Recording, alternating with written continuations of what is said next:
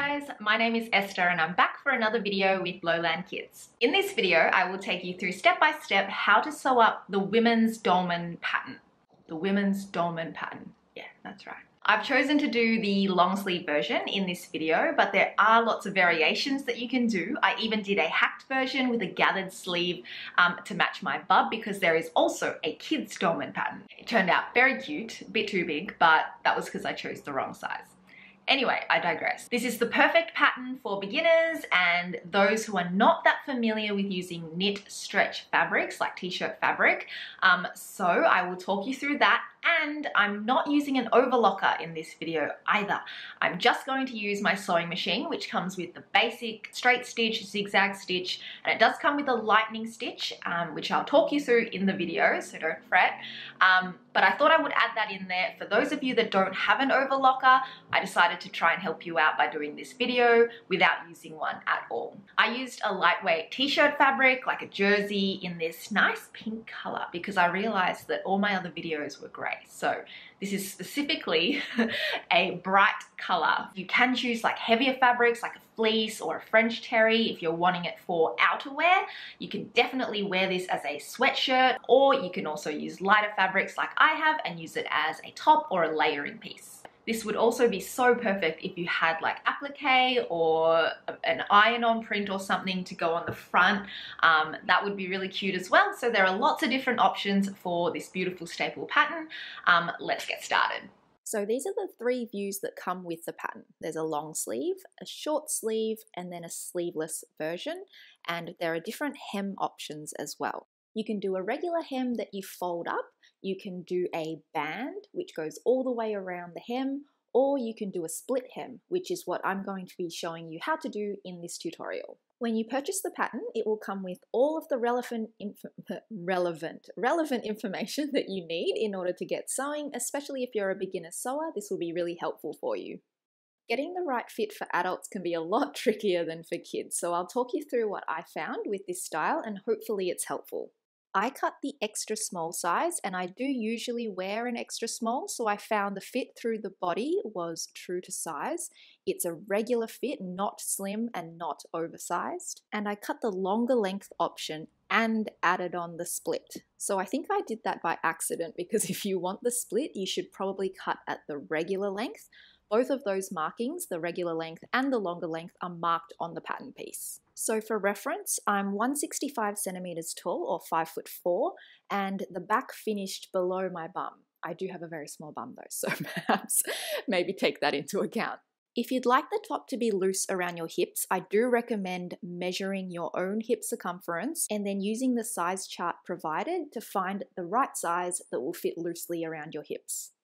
The long sleeves fit perfectly just above my knuckles, but I did find that as I moved around, and especially if I lift my arms up, they creep quite far up your forearms. So if you happen to know that your arms run a little extra long, then make sure you add some extra length to the sleeves. Okay, now that all the fit stuff is out of the way, we can get on to sewing. Just a reminder, again, I chose the long sleeve version with the split hem and the longer length. I cut out all the pieces relevant to that style, and then I sewed up the shoulder seams. Because we're using a stretch fabric, we have to use a stretch stitch, so you cannot just use a normal straight stitch. Instead, we're going to use a zigzag. We want quite a small zigzag, so you might have to have a play around with the settings on your machine before you're happy with the final one. But as a general reference, my stitch width was a 2 and my stitch length was 1.4. Alternatively, if your machine has a stitch that looks like this lightning bolt, it's sort of like a flat zigzag, you can use that as well. Of course, if you have a serger or an overlocker, you can definitely use that instead. I just wanted to briefly show that it is very possible to sew up stretch fabrics as a beginner sewer with only a regular sewing machine. Now with my shoulder seam sewn, I'm going to open up my garment so that the right side of my garment is facing up, and I'll fold my sleeve piece in half to find the midpoint of the top of the shoulder, and then I'm going to align that midpoint with the shoulder seam. And then you can pin or clip it in place. I'll also pin the rest of my sleeve head to the armhole, and then that's ready to sew up next. Just be careful if you are using pins because I know that they can sometimes pierce jersey fabric and create little holes, and you definitely don't want that. Now with the sleeve sewn in, it should be looking a lot more like a top. So we can put the right sides together and sew all the way down the side seam. Next, I'll sew the pieces for the split hem. I'll fold the piece in half like this and then sew down the short sides using a straight stitch, not a zigzag. And I'll do that for the front piece and the back piece separately. Once they're sewn, you can flip them out the right way and you should have a really nice crisp corner that's going to form the edges of those splits. We can also sew the sleeve cuff, so fold that in half and then sew down this edge. Once it's sewn, it should look like this. And then we can fold it over and conceal that seam on the inside of the cuff so that you can't see it, and then we can attach it to the sleeve. I also like to open up the seam allowance on that inside so that it's sitting nice and flat and it's a bit less bulky when we sew it.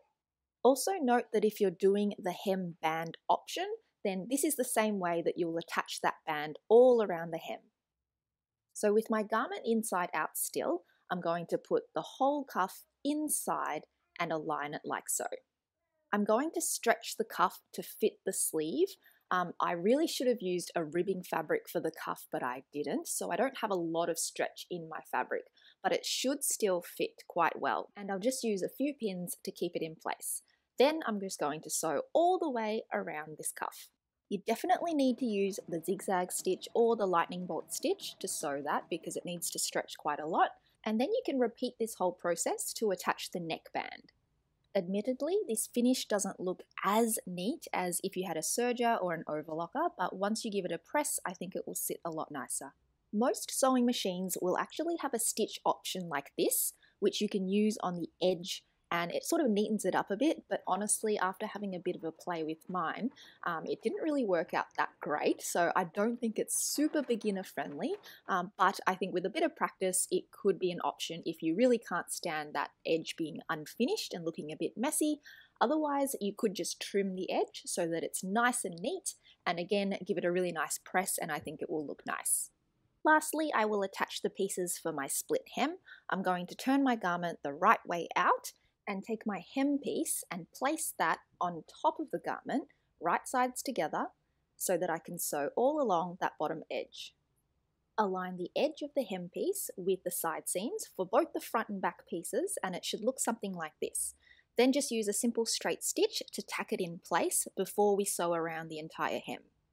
Again, make sure you're using the zigzag or the lightning stitch. When complete, it should look something like this. And then we're ready for a final press. It's a good idea to press your garments inside out so that you can access all the seams and make sure they're all sitting really nice and flat and beautifully finished from the outside. And voila, the top is complete.